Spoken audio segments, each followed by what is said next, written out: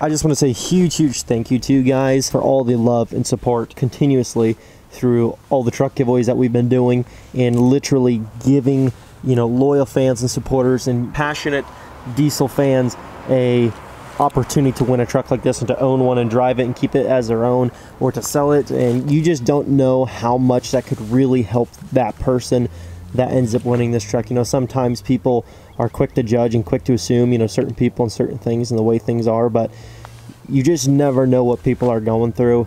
And it's all by random anyhow. I mean, there is no picking of the person, but all of my winners so far have been absolutely deserving and just have absolutely loved and appreciated the trucks that they've been given, you know, through winning the giveaways and stuff. So again, guys, just huge thank you to all you guys who, you know, continuously buy the merch and support the channel and support the builds and stuff. And I know there's some people that you know, comment randomly, oh, go back to the old school LNP stuff, and I get that, you know, because that's how a lot of people ended up finding the channel, through doing the work vlogs and stuff like that.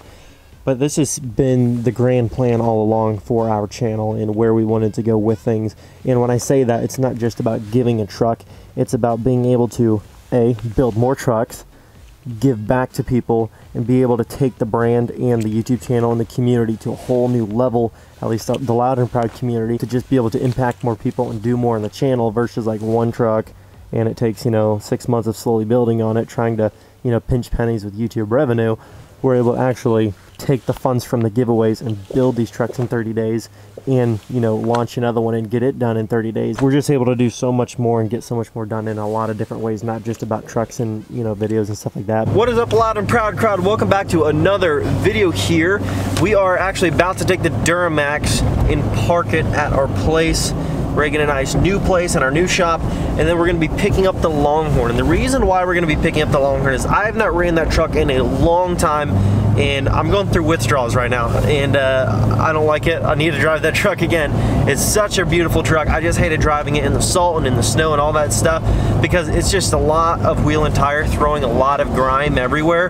And so I had to wash that thing all of the time, and it was just getting overwhelming. And I'm like, you know, I'm just gonna wash it once good, park it, and just not drive it until it's a little bit warmer. And we're finally in spring to where everything's warming up. It's not so cold. They're not salting the roads anymore, and I love that. So we're gonna be getting the LongHorn and doing some driving. We're actually gonna take it up to Devon's tonight. We are going to be working on the first gen sub. And for everybody that's new, this is my 2018 Mega Cab LongHorn 3500 6.7 Cummins. I mean, it's one of the biggest, baddest sons of guns you can buy right now in terms of the heavy duty trucks. I mean, it's freaking huge. And I had it parked because it was, you know, awful weather and super blistering cold and all that stuff, and salt everywhere. First startup, and how long has it been? 4 weeks probably? A long time. Three or 4 weeks. I don't know. It's been a while, but it's not too cold right now, so it should be totally fun. Here we go.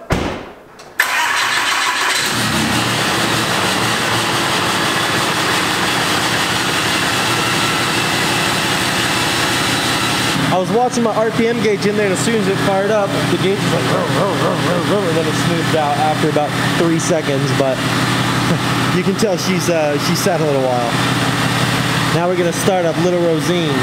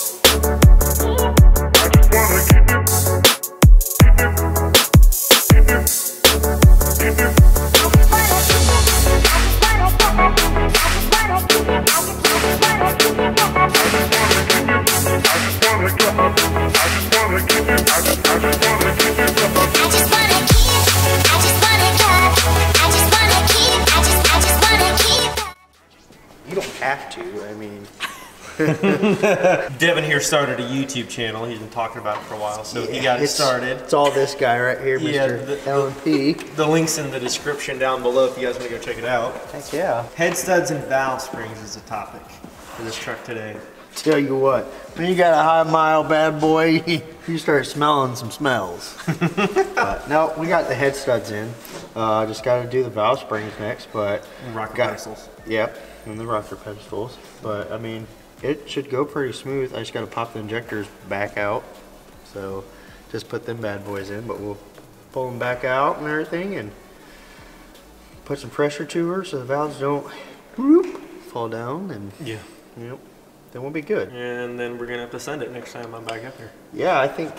Well, what's your definition of send it in my definition? I mean, just like pedal to the floorboard. Oh yeah, we can do that. We're good. I mean, we can pull this cap off and this cap off and just start cranking and everything until we can get a runaway and then catch it and then turn it down a little bit more and start it and then send it. Yeah, I don't know about the whole runaway deal. I'm not really.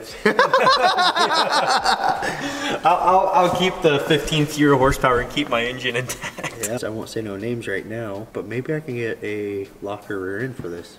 That would be cool. We need a locker rear end on this so we can stop doing one wheel peels. Yeah, because he cut me good price for my big truck that I built on 46s. I blew that out at a traffic light. You know what? I'm gonna get a picture of the Mordecai, of that little blue bird, of that bird. It's from that cartoon show. It is. I'm gonna post it's it that all blue over. jay. I'm gonna put it all over, like have it floating like every time I say a bad word. No, I'm joking. But instead of doing the blue jay, I wanted to do it like you do the. Hopefully we can get this going down the road. Now, quick question. I was looking for drop shackles for this. Yeah. And I was not finding much. I was finding tons of drop shackles, but not anything that's specified to 91 yeah, we'll have to, D250. Yeah, we'll have to measure the leaf spring perch, inlet eye, and then the frame perch. Because I found some that said they were like, fits any truck that runs this size bolt with 2.5 to 3 inch wide leaf packs, and it was more of like a generic thing with like several different holes down the side for fitment. Yeah, no, that'll work. We just have to like measure, make sure the bolt sizes, everything's the same, and the width of it. But I mean, it doesn't really matter. You can go to a place and they sell a lot of stuff, but then I saw it on a kid's YouTube with the Duramax that he literally did the whole back half of it, and it looks good, but man, it's salty.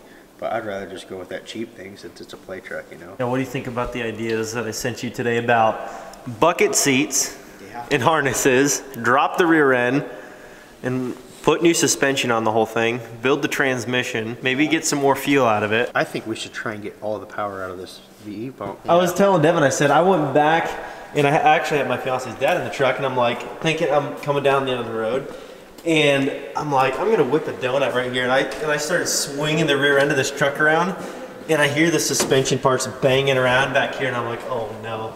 I say if we put the bucket seats in, we put a cool center console. No.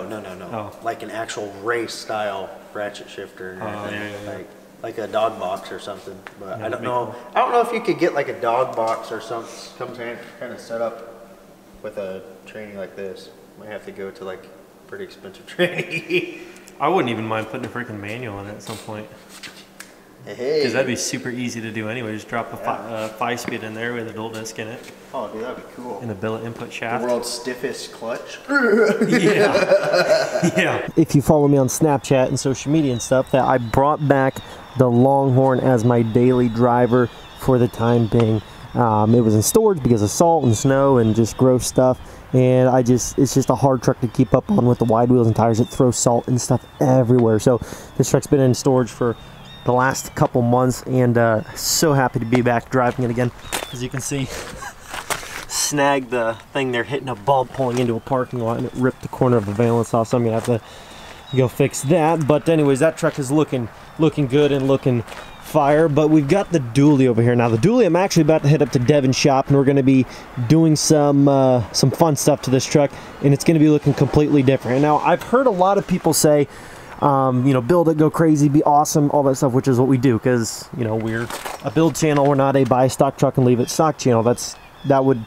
We couldn't do YouTube if we did that. That's kind of how it works, is you buy something and you make content, so you have to do things with the stuff that you're doing. So this truck is going to be built. Now, in terms of horsepower, just so everybody can calm down, the people that are concerned, no, we're not throwing massive turbo, massive injectors, and all kinds of crap on the truck.